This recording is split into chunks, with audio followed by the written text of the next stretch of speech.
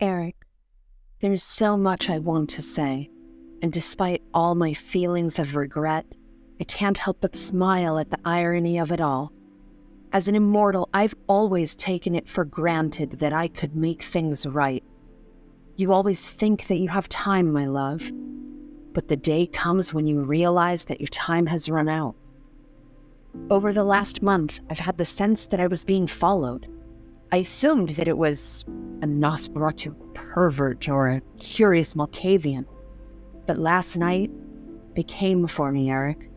A Sabbat Inquisitor leading a pack invaded my home and attempted to capture me. I was only able to escape their chains with the judicious use of my majesty and fleetness. I informed the sheriff of the attack, and the Court of London has deployed scouts to find the Sword of Cain. But I am not optimistic. They don't know what they're up against. I myself am shocked at their attack. The Inquisition of the Sabbat's primary focus is with internal matters of their sect. Of course they engage in battle with enemies of the Sword of Cain, but they weren't there to assassinate me. They wanted to abduct and interrogate me. I've racked my mind for anything I've been involved in that might be of interest to the Sabbat's Inquisition, and the only possible connection I can think of was my brief exchange with Melanthia. You spoke with her as well. Is there anything you've heard regarding her? In truth, while this danger has brought me to write to you now, it's something I've wanted to do for many months, but could never find the right words. Instead of searching for eloquence, let me speak honestly and plainly. I love you, Eric. The time we've spent apart has been a tragic time in my life, and I wish that this breach between us had never happened. It wasn't wrong to blame you for what you had done, but there are things I couldn't bring myself to tell you, partially to protect you, partially because of shame. In order to protect you, my darling, I allowed myself to become trapped in a web of intrigue belonging to the Nosferatu known as Madame Filth.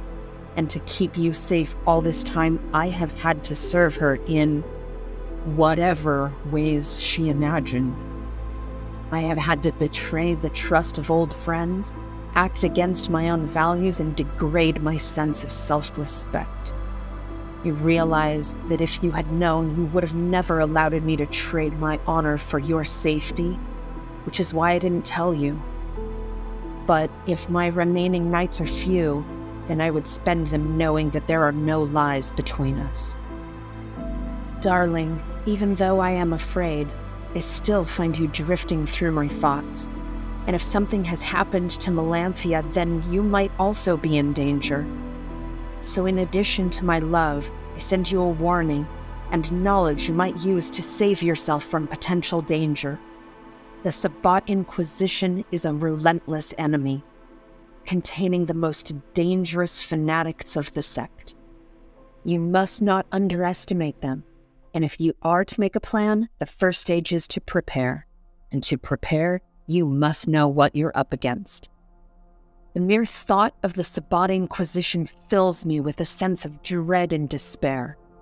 As the agency that enforces the internal orthodoxy of the Sabbat, it serves as a watcher in the night, searching the sect for internal enemies. This Inquisition, inspired by the Mortal Inquisition, targets those who dare to practice the dark arts of infernalism and heretics who dare to deny Cain or speak against Nodism. It is a shadowy, ominous force, capable of great acts of horror in the name of their dark faith. This order was founded in 1804 by a Ventu antitribu Priscus named Gustav Malenhaus, who survived an encounter with infernalists with the help of a fanatically faithful group of La Sombra, a Nodist cabal, and the Montreal-based pack known as the Shepherds of Cain. It was created to eradicate the growing infernalism amongst the sect. Vampires, being creatures driven by a thirst for power, can easily fall into the dark and sadistic practices.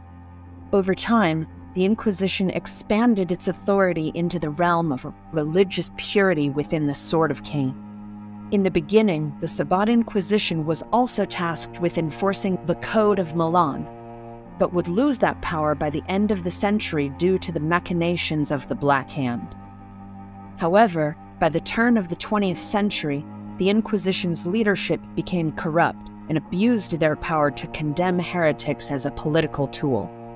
In response, the Black Hand violently reformed the order in 1919 by annihilating its agents in a battle outside Philadelphia.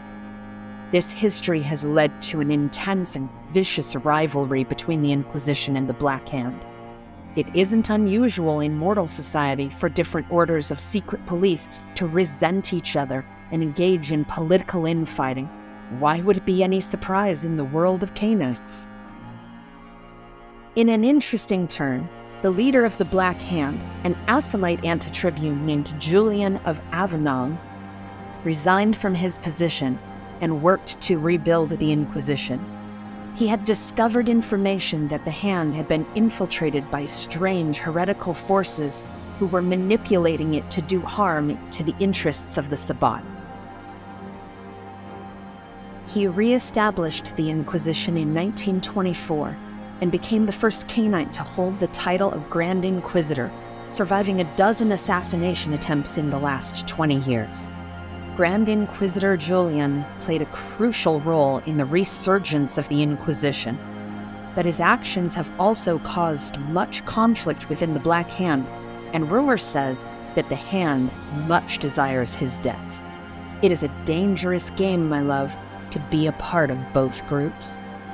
Those who have dared to tread upon such dangerous ground have vanished without a trace in most cases, and so it is a testament to Julian that he still survives. The Sabbat Inquisition holds a great deal of power within the sect. They are the ones who are tasked with rooting out those who would seek to undermine the Sword of Cain's religious beliefs. Their authority is akin to that of the Templars, and they are often seen as a subset of their ranks. This is even more impressive when you consider the organization is composed of but a mere few dozen Canaanites. These inquisitors roam the territories of the Sabbat, dispensing the sect's punishment and overseeing rites of contrition. They're often found in nomadic packs and make up a formidable team consisting of 3 judge inquisitors and 2 knight inquisitors, all led by the eldest judge among them. Despite their scarce numbers, the inquisitors cast a long shadow across the Sabbat's domains, striking fear into the hearts of the unrepentant. Amidst the psychotic denizens of the Sabbat, the Inquisition has gained a well-earned reputation for cruelty, a distinction not easily earned amongst those who willingly label themselves monsters. It is a complex system, my love, but one whose horror is necessary to maintain the purity of the Sabbat. The Inquisition serves as a reminder that even in the eternal darkness of our existence, there are still those who seek to corrupt and destroy in the name of their religious fanaticism. Torture is the most common method for investigation, and one imagines their holy office to be filled with images and lovingly recorded transcripts of those Canaanites whose last moments were spent surrounded by their own screams.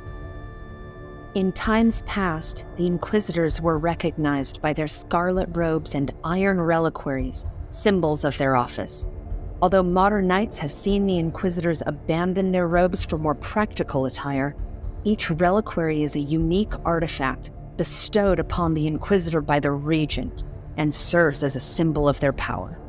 The destruction of a fallen Inquisitor's reliquary is a ritual performed by the Inquisition to erase all trace of the fallen from their ranks. An Inquisitor's badge of office is a weapon and a symbol, the iron reliquary gifted directly by the regent. This connection to the regent can be verified through the use of auspex by any sect member, reinforcing the Inquisitor's authority. The reliquary also serves as a sacred object in which Inquisitors and their subjects swear to truth. The Inquisition is led by the Grand Inquisitor, who is appointed directly by the Regent of the Sword of Cain and closely monitored by an envoy which is bound to the Regent. Underneath the Grand Inquisitor are the Judge Inquisitors and Knight Inquisitors, who are typically organized in nomadic packs of up to 5 members. The pack is led by the most senior judge, who holds the position of Ductus.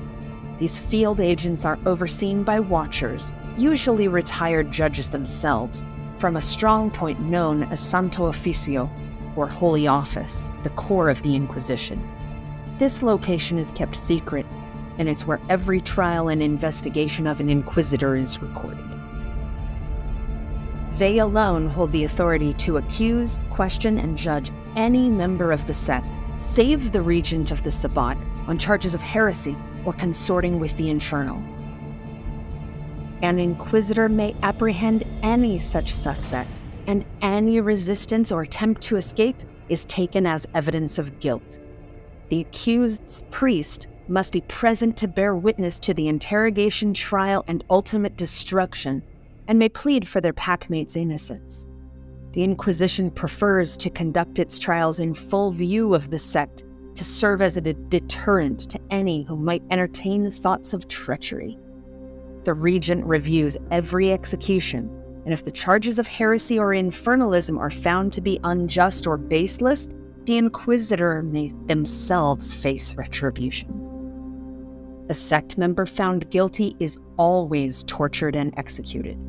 Heretics are killed by various gruesome means, while the sentence for infernalism is always death by fire. Individuals condemned for heresy or infernalism are never diablerized, as the stain on her soul would be transferred to the vampire who consumes her.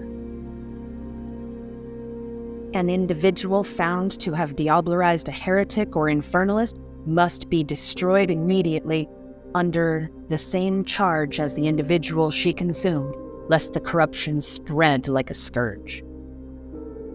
I don't know why they've come for me, and I will do my best to evade them.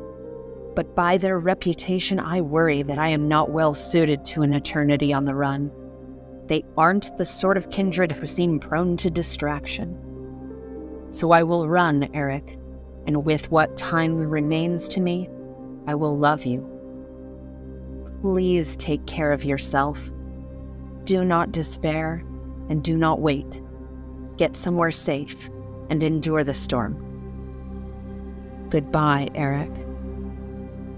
Amelia, Clan Toreador, London, September 1944.